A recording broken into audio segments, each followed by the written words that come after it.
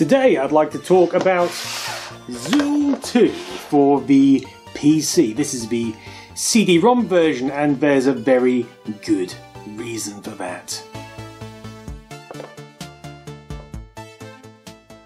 You see, this video isn't really about the game itself, even though it's a pretty decent little platformer developed by Gremlin Graphics from 1994. It's not even about the box contents, including a Zoos postcard, sheet of stickers, depictive manual, or even this splendidly coloured poster. It's about that CD, which incidentally isn't really necessary for this game.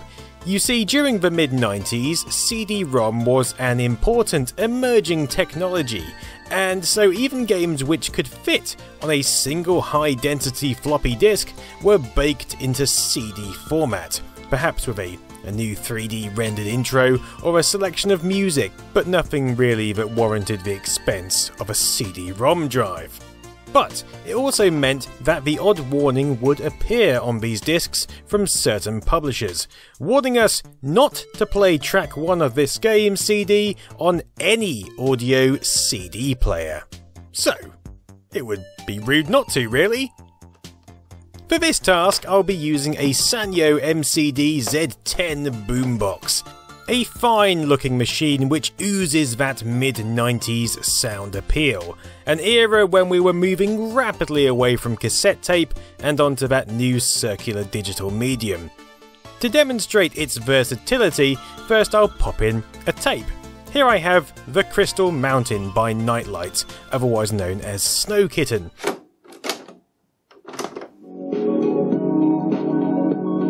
I've been listening to their stuff for years and I love albums on tape, so this is no exception. There's a bit of wow and flutter from this system, but I imagine a few new bands and a bit of grease would sort that right out. Anyway, on to the CD.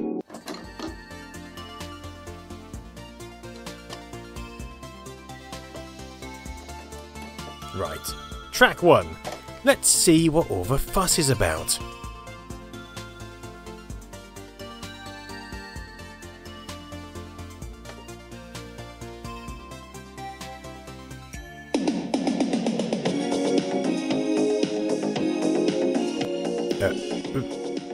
Are they being serious?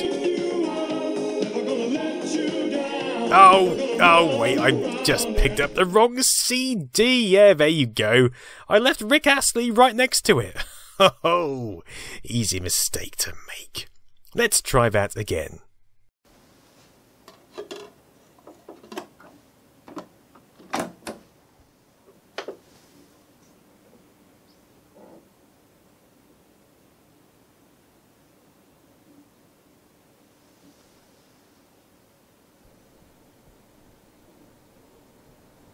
And there we have it.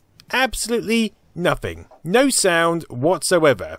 It's also the only track on this disc, so it seems a bit of a strange disc to place that warning on in the first place. If there were some audio tracks on here as well, as was common with a lot of CD games of the time, then it would have made more sense to play this disc in an audio player. Also, I find it a little amusing that the track length is 404. So, just like a 404 webpage error, the contents of this track are apparently absent. But it might be that we just need to try a different CD player to get a true idea of what could be going on here.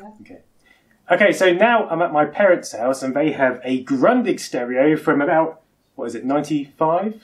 Yes. About 95, 94, so let's see if it works with this one. Now, I have a sneaky suspicion that we might get a different output from this system, which I'll explain more about in a second. Let's try.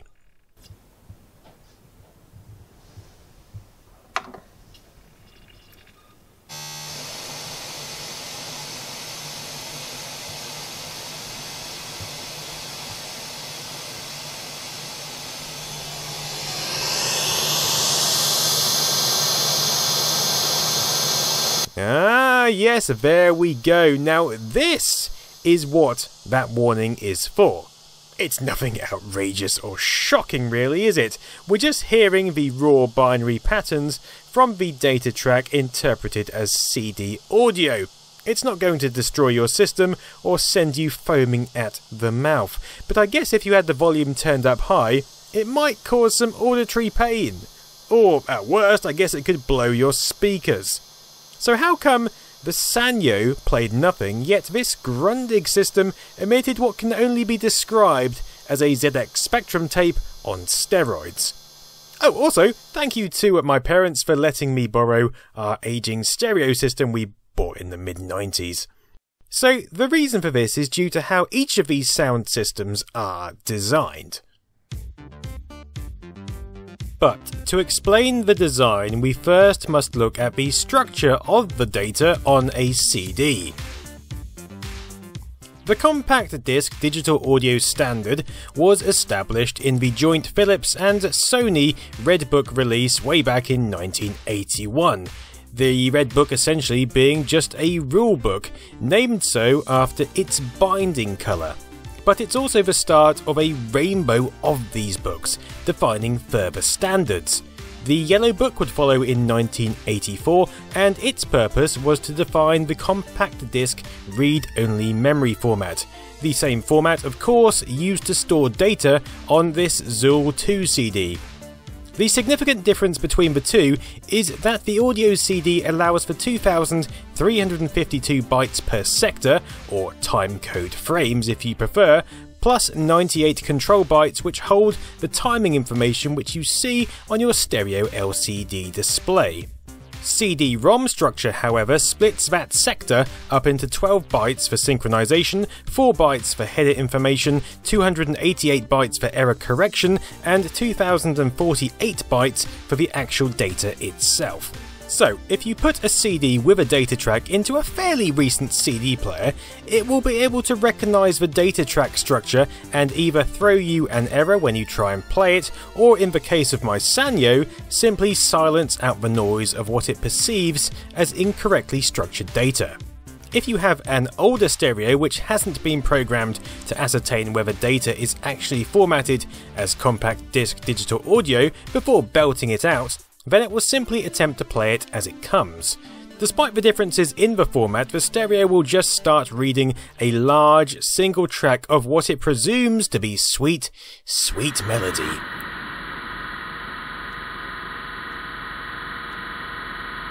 I mean, the chances of someone even having a CD-ROM to put in their spanking new CD player were incredibly low until the mid-90s, so building in these checks just weren't deemed necessary. But you may point out that the Grundig stereo is actually from the mid-90s, and about the same age as the Sanyo. So how come the difference in playback? Well, I suspect this is likely down to the quality of goods. Both systems are modern enough to weed out data tracks. However, because the Grundig is a cheaper system, it likely utilises components which just don't care.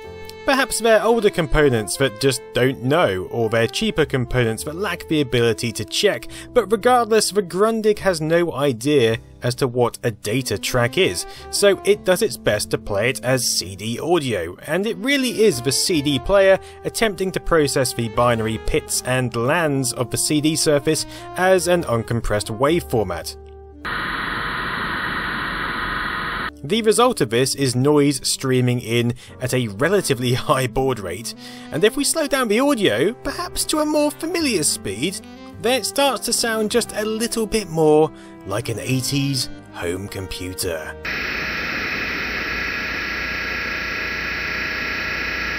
Oh yes. Or even a dial-up modem from the 90s. It's blissful. I could just drift off to this. Maybe we'll play Zool 2 another day. Now, this might have been a bit of a silly video, but hopefully it's explained a few noggins of interest. That's all I can hope for, really. Anyway, thanks for watching, and hopefully I'll see you next time.